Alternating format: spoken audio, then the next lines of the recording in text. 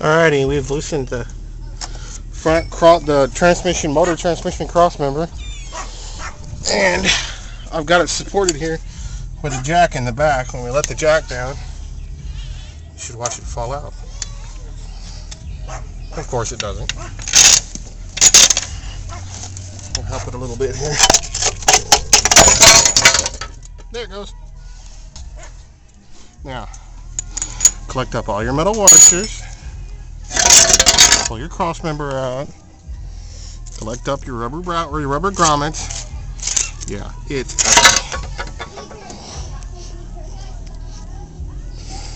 now that leaves the transmission hanging by one bolt there, that bolt up there, and that bolt over there, and we're going to start on the top side.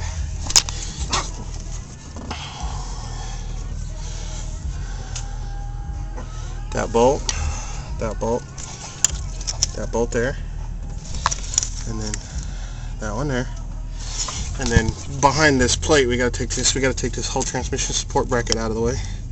There's a bolt down in there, that's for it too. Then we leave this harness alone because it runs the ignition, timing, the grounds, temperature sensor, all that fun stuff, throttle position sensor, map sensor, and all that fun stuff. This harness we leave alone. This lower one here runs the starter, alternator, and the oil sensor down there. We got to pull this assembly out, or pull the pull the 13mm on the starter, and the ignition wire for it. Your speedometer cable.